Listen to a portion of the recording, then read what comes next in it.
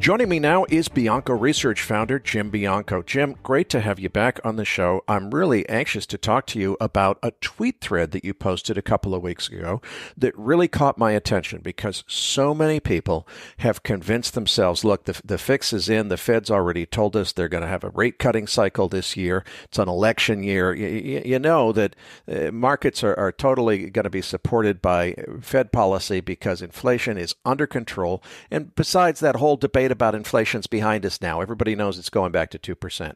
You don't think so. Tell us why not. Yeah, I think that what we need to understand about what's happening is, and this is an old saw for people that have heard me before, 2020 was a big deal. It really changed a lot of attitudes. And coming out of those attitudes, coming out of that lockdown restart of the economy, the economy is a different beast right now. It is not the 2019 economy. I would argue that what we saw in the last 3 years was we had two things happen at the same time. We did have an element of transitory inflation, which came about because of the supply chain restart, lockdown first and then restart, got us to 9%. That dissipated. We kind of worked our way down into the low threes. I'm talking year over year CPI, just to keep one measure. And Wall Street then invented a term called the last mile around the middle of last year to talk about the move from 3 to 2 on inflation, and the Fed could then start cutting. One of the things I've been arguing is, first of all, Wall Street's very good at nowcasting. And for those who are not familiar with the term, nowcasting means forecasting something that just happened and say it's about to happen, where a forecast is predict something that hasn't happened that will happen. A nowcast is we got to 3% inflation in June of 2023, year over year CPI. That's the low. The low in the cycle was 7 months ago.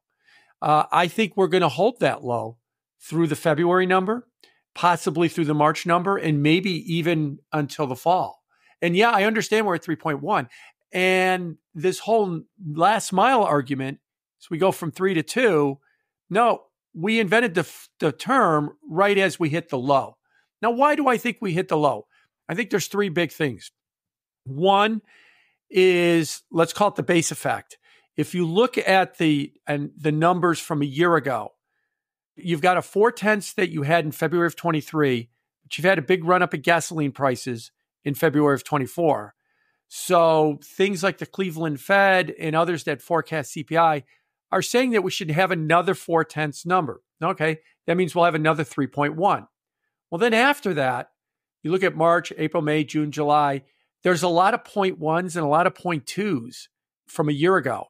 So we're going to be dropping some very, very low numbers. And even if we print 0.1s and 0.2s, we're still stuck at 3. If we print 0.2s and 0.3s, we start drifting higher.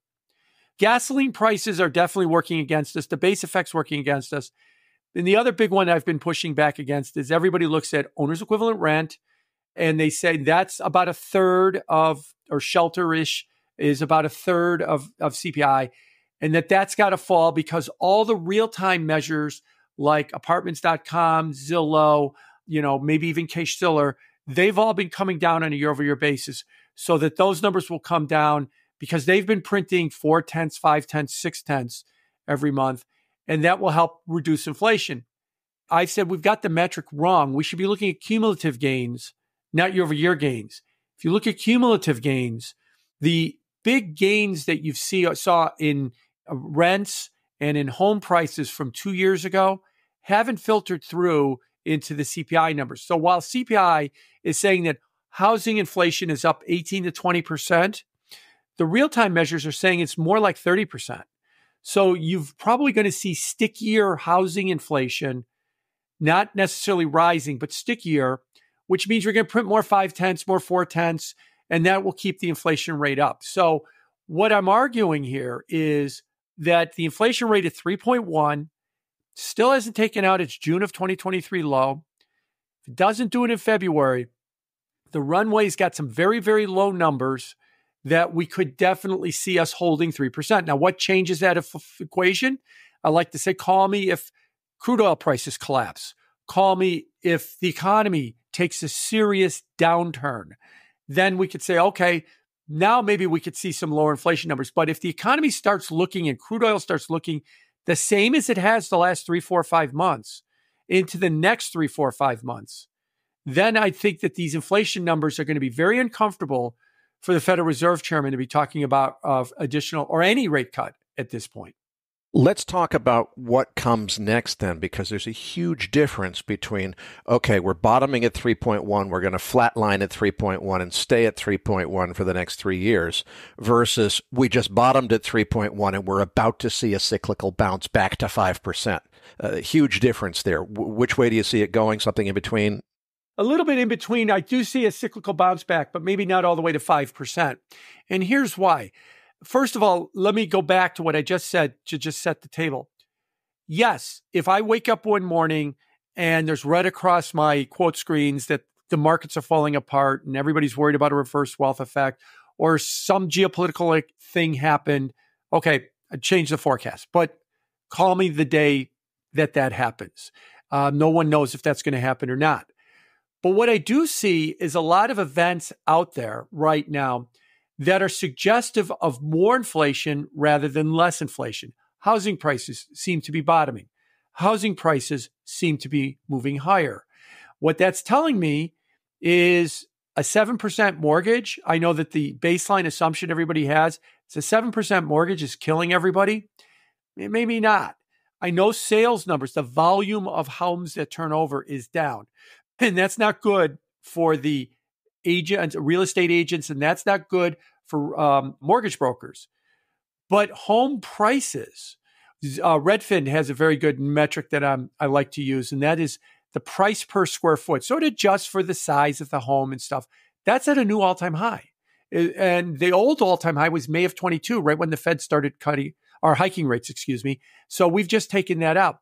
Prices are going up. Why? Because people are not stressed. Why are they not stressed? Because 7% mortgage is not stressing. The economy is not forcing them to sell their home. They'll sell it if they get the price they want, which is why we're at all-time highs. And a lot of people aren't willing to pay that, which is why the volumes are down. That's not enough to really impact the economy. It is enough to make a real estate agent's life miserable, but they're not the economy. So real estate is one. Goods is another one.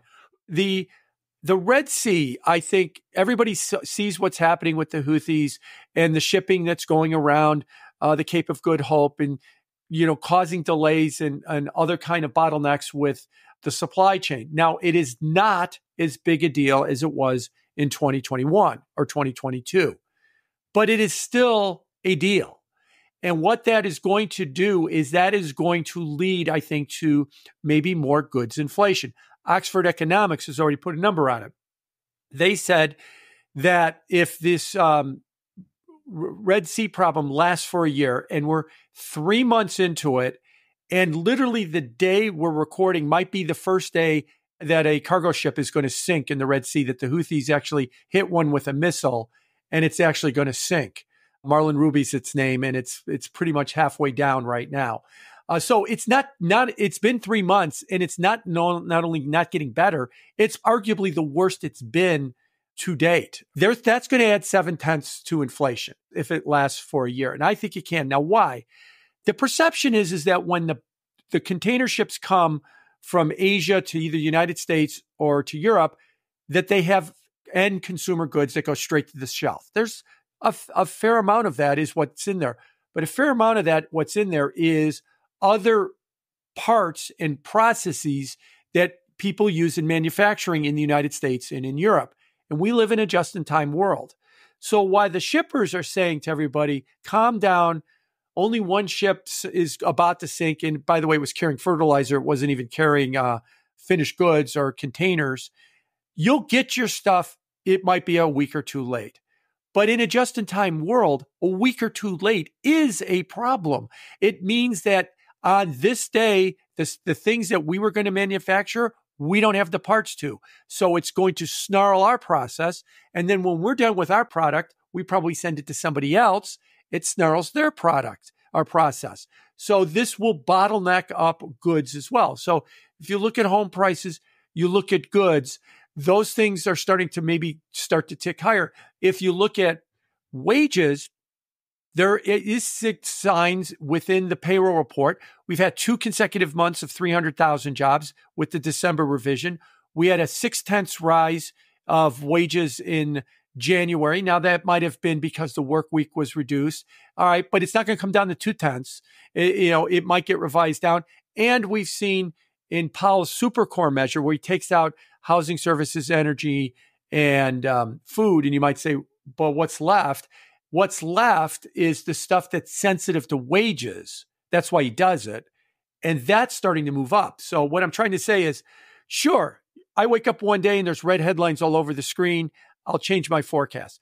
But unless we get those red headlines, I see within goods, I see within housing, and I see within wages, things that could start to tick higher, pushing the inflation rate more towards 4%. Well, Jim, I agree with you that the Houthi risk is not about to go away. From everything I've seen and read, there's really no way to stop it completely short of a boots-in-the-ground invasion, which I don't think anybody's signing up to do right now. I want to go back to something you said a minute ago that I think is really important, though, which is you said you're going to end up with a situation. You don't need a bounce to 5%. If you get a bounce to high 3s or low 4s on inflation, it seems to me that it's really hard for the Fed under those circumstances to justify moving forward with a rate-cutting program. Now, I think, I asked Mike Green about this last week. Mike seems to think, he said, if you look objectively at the SOFR futures option surface, people are discounting that there is, a possibility of rate hikes instead of cuts this year. Maybe you and Mike Green and really smart people like that can see this, but my read of the room is most of the professional investment community is in a complacent situation where they feel like, look, it's an inflation year. The Fed already announced the cycle of rate cuts is coming this year. There's no way they're going to back out of it. We have to have rate cuts. That seems to me like everybody could get caught on the wrong side of the boat, not seeing what might really be coming. What do you think? No, I definitely think that, on the SOFR futures, I agree that there is a bit of an uptick in that, but I've attributed that to people just buying cheap insurance. Oh, we'll buy some just in case we're completely wrong. It doesn't cost a whole lot. And the payoff is really high if we wind up, getting another rate hike. But they're not buying it because they believe that there's a rate hike. They're just buying some cheap insurance. The reason people think that there's going to be rate cuts is because the Fed keeps talking about rate cuts. That we're going to be cutting rates later this year. Don't worry, we're not going to be cutting them in the March meeting. Probably not going to cut them in the May meeting, but there's going to be rate cuts. So I think you see that complacency in the stock market and other places. Why, with all of this pushing off of rate cuts, aren't we see it in the bond market where yields are up this year and the total return in the bond market is down and it's been struggling. Why don't we see it in the stock market? Because the stock market's attitude is there's going to be rate cuts. I don't want to get bogged down in whether or not it's March or May or June. The Fed has told us there's going to be rate cuts, so just price in rate cuts. And the problem I see is the Fed is political, and they continually insist that they're not. But let me explain how I think they are political. First of all, I don't think that they're political in that they are going to do a policy that says, do we want Biden or do we want Trump? To keep the example simple. So we want one of these guys, probably Biden. And so therefore, what is the best policy that we could give to help Biden win? No, they're not this at all. And I agree that they're not that. But what they are is, as we get closer to the election, let's bow out and try and not be part of the narrative at all. If you want an example of that, December 2015, they raised rates for the first time. When was the second rate hike? December 2016, 1 year later. What happened there in the middle? We had an election. They didn't want to be part of the narrative. Now, so they just bowed out. So what I'm arguing here is, if you don't get a rate cut in March, or you don't get a rate cut in May and June, the probabilities this morning was 57% that you would get a rate cut in June. June is still 4 months away, 57%. Let's call that a coin toss because that's what that is. If you don't get it in June, then I think the Fed is going to want to not be part of the narrative, and you might not get it until December at the earliest. Why? Because the next meeting is July 18th. When is that? That is the week after the Republican convention and 2 weeks before the Democrat convention. If the Fed decides to start a rate cutting cycle the week after the Republican convention, as I jokingly like to say, the Republicans will tear Jay Powell's tonsils out for accusing him of trying to rig the system to elect Biden. But if the economy is visibly weakening into July and he cuts rates, then the Democrats will rip his tonsils out for, why did you allow this to happen 90 days before the election, Jay? And so I think what they're going to try and do is at that July meeting, they don't want to be part of the narrative. Now, what I'm differentiating this from is if they had already started cutting once or twice, and we were talking about a third cut in July, that's far different than starting a rate cut cycle in July. I think if you get to July, they won't start it. September 18th is the meeting after that. They won't start it there. November 7th is the meeting after that. That is the day after the election. Sure, you could do it then, but you could also look intensely political too, because you waited till the day after the election. So the calendar works against them. Like I said, that's because they haven't started it. If they started it, if we were talking about the third or fourth or fifth cut, that's not as big a deal as making a policy change literally the week between the Republican and Democrat convention, because then you become part of the narrative. So yes, I agree. They don't sit around going, which way do we want to win and how do we help them win? I don't think they do that at all. They want to not be part of the narrative, and not being part of the narrative means don't start in the middle of the campaign season like in July or September. Okay, so based on everything you've said, it sounds to me, first of all, the market has already been told by the Fed, don't expect a rate cut in March. Get that out of your head. And the Fed's been pretty clear about that. So nobody's really expecting March. Everything you're saying says to me that the Fed is going to be faced with a very difficult decision that they probably need to make in May. And that decision goes, okay, if we're going to do any rate cuts like we promised we were going to do, we better start now or else we're going to have to forever hold our cuts. I agree. And I think what the Fed is thinking and what the Fed is hoping for, maybe not hoping is a strong word, maybe anticipating is a set of weak economic data, and I'm talking about both real growth and I'm talking about inflation, that gives them the cover to move. One of the problems that they've had until now is they don't really have the cover to cut rates. I know Wall Street wants to say, Jay, last mile, Jay, we're all thinking that there's going to be a soft landing. Some of us think there's going to be a recession. Good enough for government work. Let's start the cutting. And Jay's sitting there go, wait a minute, we keep printing 300,000 jobs a month. We keep printing above 3% inflation. We keep printing 200,000 in unemployment claims. We keep printing very strong retail sales numbers, except for January. That was weak, but for several months going into January, they were very strong. And Jay's looking around going, we're not getting the data to cut. We're not getting the data to cut yet. So maybe what they're hoping for is by May, we get a weak number. Or I'm wrong about what I just said about inflation. And we do print 2.9, 2.7, and it looks like, no, there really is a last mile on its way to 2. That's what they're looking or anticipating. But then the real problem comes, what if you start getting to April or May and the data kind of looks like it's looked the last 90 days over the next 90 days? Then they're kind of out of runway. And then the answer is, well, we could revisit this in December or if the data gets bad. And then Wall Street, which at one point in January was pricing in 7 rate cuts for the entire year, might be looking at 1 or none for the end of the year. Now, would that be a big shock? No, it wouldn't be a big shock because Wall Street gets these forecasts wrong a lot. And I'll remind everybody in 2022, first of all, I'll remind everybody that a rate hike or rate cut is defined as 25 basis points. So in January of 2022, we started the year with everybody thinking there'd be 2 or 3 or 4 rate hikes. And then at the end of January, Jamie Dimon came out, the chairman of JP Morgan, and said, you know what? I think we're going to see 6 or 7 rate hikes. 6 or 7? No, there can't be that many, Jamie. Well, he was wrong too. And so was Wall Street. We got 22 rate hikes in 2022. That'd be 4.25% is what we wound up getting. So they started the year thinking we were going to get 3 or 4. Jamie thought he was being smart by saying 6, and we wound up with 22.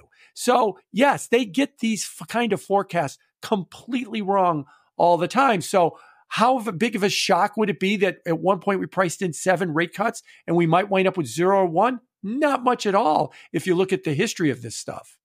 I want to go back to something you said a few minutes ago about complacency in the stock market, and I agree with you. There's so many indications of divergent breadth and lots of reasons to question why the heck are we up here at well over 5,000 on the S&P. I think a lot of it has to do with this expectation that everybody thinks that some kind of cutting cycle this year before the election is a done deal. It's going to happen no matter what.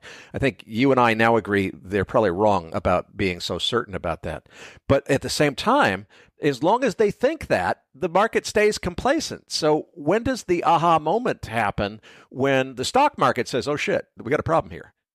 Oh, it could be as early as, mid-March. March 8th, we get payrolls. March 12th, we get CPI. February payrolls, February CPI.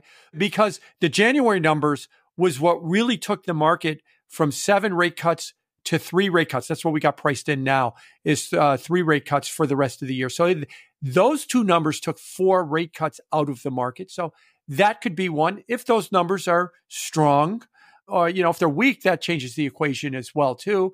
But I think that over the next 90 to 120 days, if we don't see that data really giving the Fed the opening that they need, like I said, July, could you have a rate cut? Sure. If it's not the first one, especially if it's the third one, you could definitely have one in July or September. But I don't think the Fed could really want to start there because they'll be swallowed up as part of the narrative, and one side or the other will accuse them of trying to rig the economy to get their favorite candidate elected, even though I don't believe that that's what they're doing. Now, why is it that rates matter so much? Because a lot of people say to me, oh, it's about AI and it's about strong earnings, and that's what's really driving the stock market and stuff. Yeah, that does help, and that definitely has caused the Mag 7 stocks to separate from the other 493 stocks in the S&P. But long-term studies of the stock market say, given the current level of valuation, given roughly the current level of interest rates, what is it that you can reasonably expect the stock market, the whole stock market, Mag 7 and everything, can you expect it to do over the next 3, 5, 7 years? About an 8% per annum return. Goes up 8% a year. It's a little bit above that right now, but there can always be a correction along the way. And it doesn't mean you have to have 8% every single year. You just average out about 8% per annum. You went down big in 22, up big in 23, and that actually averaged out to about 0. Well, if interest rates, and let's keep the example simple, money market funds at 5.3%, that's like 70% of what you're going to get out of the stock market. That's what's bothering the stock market. There's money pouring in. And I was just, right before we started talking, was looking at the latest numbers on money market flows, and they're still pouring money into money markets. And I know that there's people on Wall Street screaming, there is no alternative. You got to get out of these money market funds. And the argument you'll hear from people is, well, that was 2019's argument when these money funds were yielding 10 basis points. But now that they're yielding 530 basis points, and that's like 70% of what I can get in the stock market, thank you very much. I'll take a $1 NAV every single day and take 70% of the stock market's gains. So Wall Street would love the Fed to get the competition out, cut these rates so they could start screaming Tina louder to everybody to say you've got to get into risk assets because that's the only place that you're going to get a return. And as that reality comes in, that competition is going to stick around for a while, and all that money that's in money funds, the cash on the sidelines argument that you hear, which, by the way, I've been in the markets for over 35 years. In my first day in the markets, people told me about cash on the sidelines, and they're still telling me about cash on the sidelines. That argument might go to, yeah, there's a lot of money on the sidelines in money market funds, and it's going to stay there because that 5.3% yield isn't going away. And they're very happy with that. Okay, so the first big conclusion is if the Fed's going to cut at all this year, they need to start in either May or June. And nobody thinks March is going to happen unless there's a big data surprise between now and then. Let's come back to that March 12th CPI data release that's coming up in just a couple of weeks.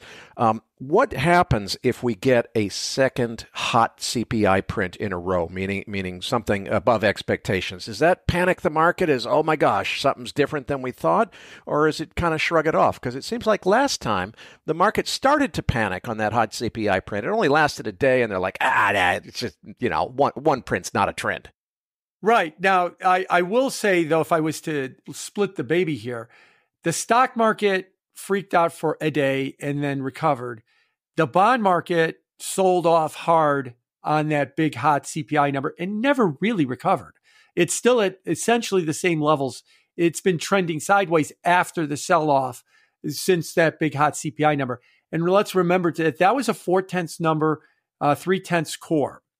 Now, going into the March number, I suspect that the consensus, because gasoline prices nationwide are up about 4.5% versus January into February. And they're about 3.2% of CPI. So if you multiply 4% by 3.2%, you wind up getting like 0.15. So almost between 1/10 and 2/10 of that inflation rate is gasoline alone. In January, that was 0. So it's definitely putting a positive wind into the number. So I suspect Wall Street's going to be looking for a 0.4 number and probably close to a 0.3 number on core. And if we get those numbers, we might breathe a sigh of relief and go, oh, at least they were consensus. You go, but wait a minute, these were kind of big consensus numbers, and they're not really helping the narrative to get that last mile going so we could beat on Jay to cut rates in May or June. But if we get a beat with those level of numbers, that would be very worrisome, I think, for Wall Street at this point. And what we've been seeing with the numbers lately is a lot of beats. I'm talking about over the last 2 or 3 months between PPI, CPI, and PCE. We've been seeing consistent beats. So even if we don't, even just keep in mind that what Wall Street should be expecting on that May 12th number is a fairly hot number because of the rise in gasoline prices. Okay, so it seems pretty clear that economic data generally is going to be particularly important this spring and into the summertime. So let's talk more about that. And specifically, I want to expand this because what people often forget is, especially as you're looking at something like the U.S. dollar index, you've got to look at the economic data, not just in isolation at U.S. data, but how does it compare with what's going on in the rest of the world? How does the U.S. look? Because that's really what determines where the dollar goes. And of course, where the dollar goes dictates a lot of where asset prices go. So what does the economic data globally look like? How does that, relate to what we see in the U.S. and what does it mean for the dollar? So let me go back to what I said at the top. Coming out of 2020, things changed. Change does not mean worse. One of the things that we've seen is the savings rate in the United States from 2010 to 2020, it averaged 6%. Now it's averaging 4% since the beginning of 22. That's where I got that number that I said that we used to spend 94% of every dollar we made, and now we're spending 96% of every dollar we made. And not surprisingly, from 2010 to 2020, personal consumption as a percent of GDP was 67%, and now it's 69%, 2% points higher. And all these numbers are after inflation. So this is not just that, inflation. This is we're buying more units of things. We're buying more stuff. We're buying more services. We are spending more money. Coming out of 2020, maybe it was PTSD or something else. Maybe it was a belief that, if things go bad, the government's going to mail me money because they did the last time. So I want to enjoy my life. I want to buy things. I want to revenge travel, doom spend, whatever we want to call it. But we're spending more money and the economy is staying much hotter than what we've seen before.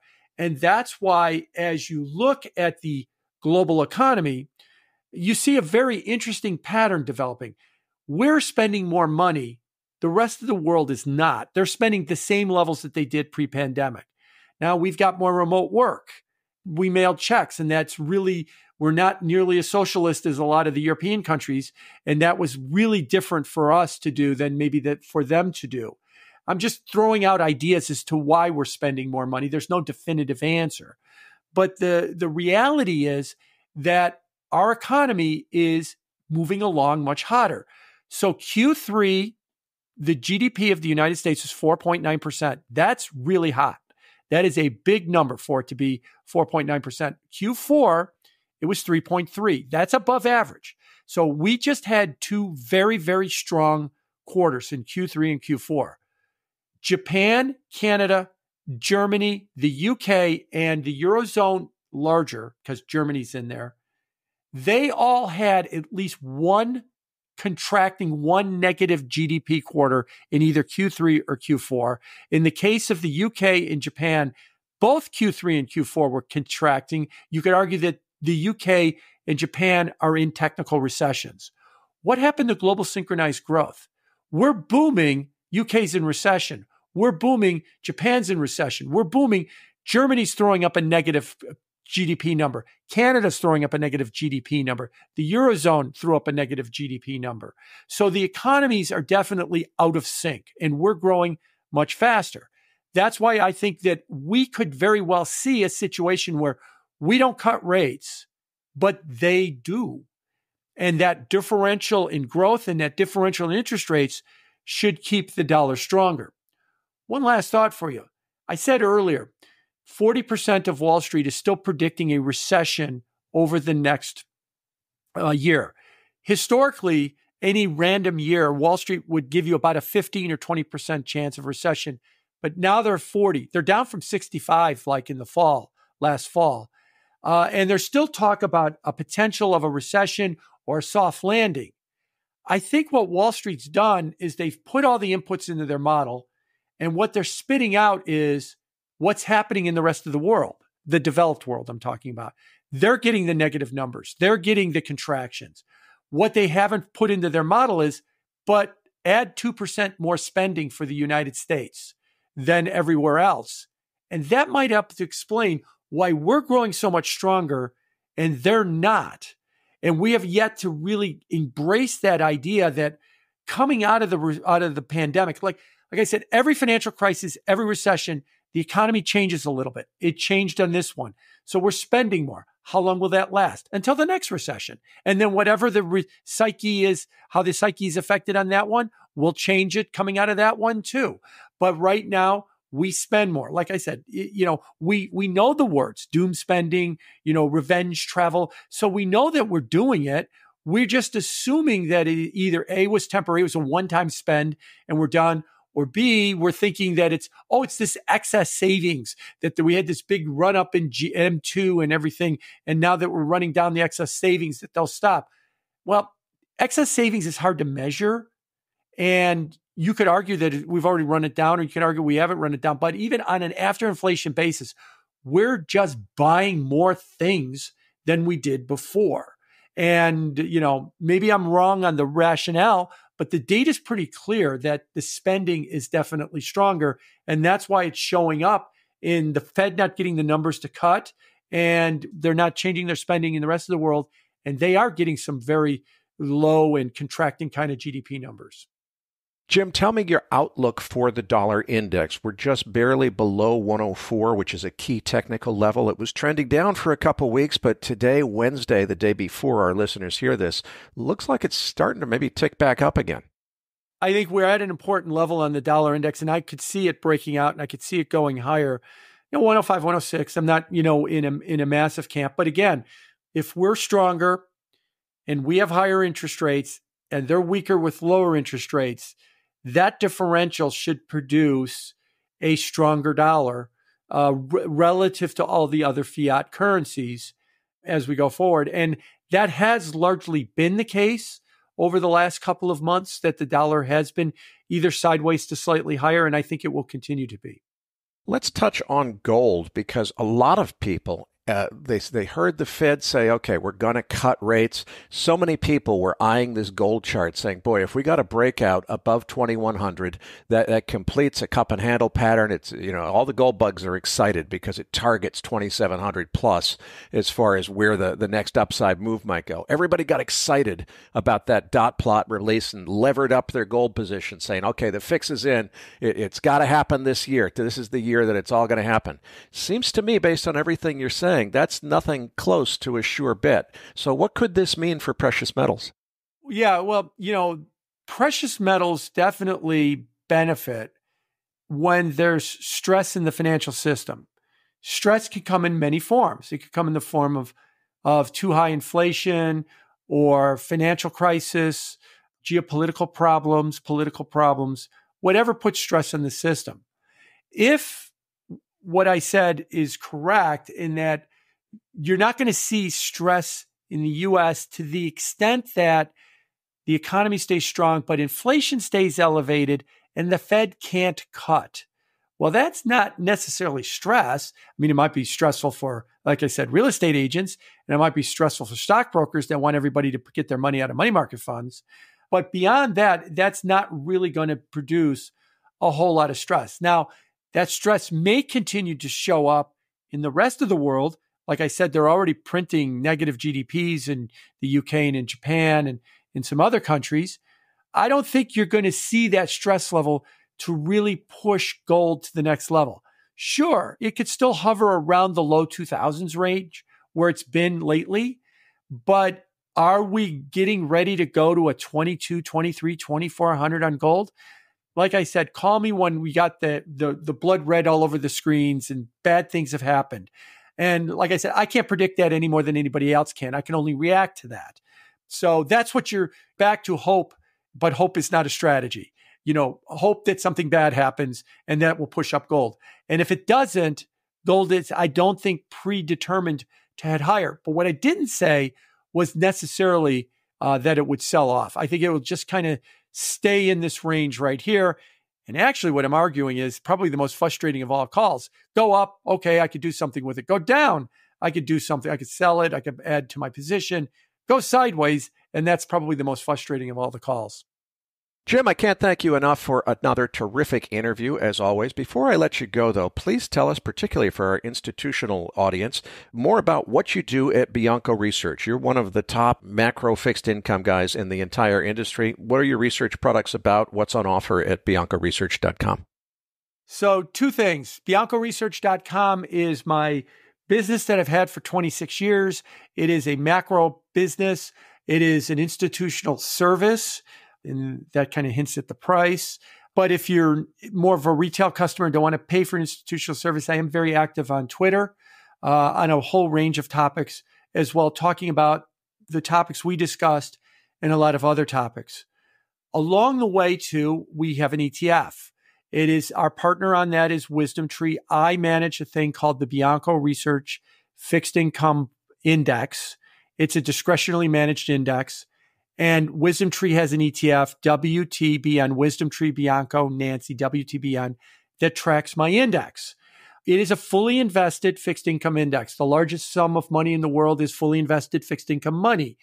We're trying to position ourselves based on some of the views you've heard me discuss here to outperform. We are outperforming this year.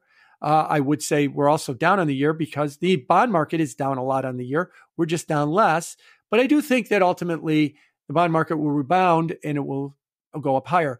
BiancoAdvisors.com is where you can find out more about the ETF, about the index and the ETF. So Bianco Research is our research business. Bianco Advisors is our ETF business. And you can follow me on Twitter at Bianco Research or on LinkedIn at Jim Bianco or Bianco Research on YouTube.